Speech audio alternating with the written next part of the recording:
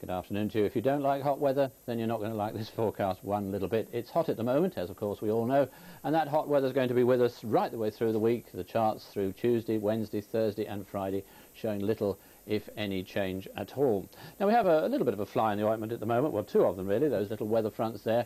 One of them has brought some outbreaks of thundery rain this morning through parts of Wales and down towards Dorset, and I think that particular little crop of cloud and outbreaks of rain will tend to fizzle in the very near future, and then it should be dry and bright with some hazy sunshine just about everywhere, but perhaps only for a while, because later on this afternoon cloud bubbling up again, one or two of those thundery showers breaking out. Difficult to say exactly where, probably near hilly parts, central southern England, parts of the Midlands and down towards the Channel Islands also at risk. Now another variation in the weather is along that eastern coast, some mist and fog rolling in off the sea from time to time, really holding the temperatures back there, and refreshing sea breezes around all other coasts, and it is certainly going to be a very hot, sticky afternoon just about everywhere, up to 30 degrees.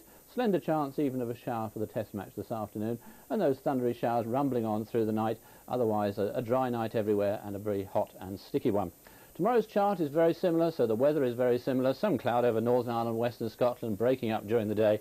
Most of us hot and sunny, but perhaps a bit on the hazy side, and just here and there one or two of those thundery showers in the latter part of the day. Tuesday virtually identical, very hot again, somewhat cooler along that east coast where still that mist and fog may be lingering and feeding in on those easterly winds. Now those easterly winds are going to feature later on in the week. We're going to have a squeeze, more and more isobars coming in on Wednesday, Thursday and Friday, and that means to say that across the southern part of the country those easterly winds are going to pick up. They'll get quite strong across the southeastern corner of the country as well as in the English Channel, and they will perhaps take the top off the temperature, but basically the weather's going to remain very identical through Wednesday and indeed the latter part of the week. Most places dry, hot and sunny. It's been the driest 4 months since 1996. The reason, well, high pressure. It's keeping these weather fronts at bay. It's keeping these thunderstorms more down over France and Spain than over the British Isles. And the high pressure will continue to dominate the weather during this coming week. The only change we can see is rather more of an easterly breeze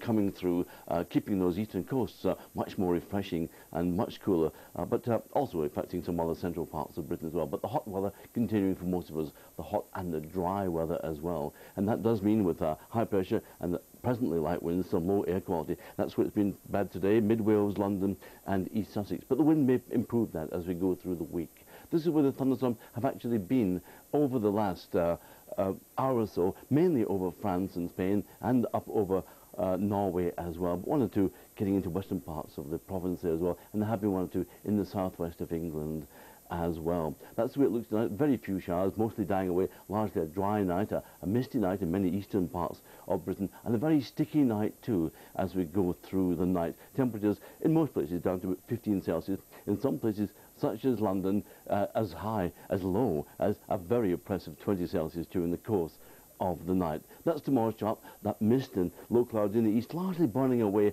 quite quickly during the morning to broken cloud and sunny spells there to broken cloud developing in the west and south as well. And there will be some tantalizing thunderstorms developing again later on in the day, especially over the high ground, with a slightly greater risk, we think, perhaps over the high ground of southwest England and in the Channel Islands as well. But very few, most places staying completely dry, sunny and hot. Rather more of a breeze coming through, those eastern coasts staying pleasantly refreshing with those onshore breezes. Onshore breezes developing elsewhere too, but it's the east coast I think will have the most pleasant temperatures, 18 to 23 degrees Celsius. Inland, if anything, even higher than today, in an oppressive range, 28 to 32 or perhaps even 33.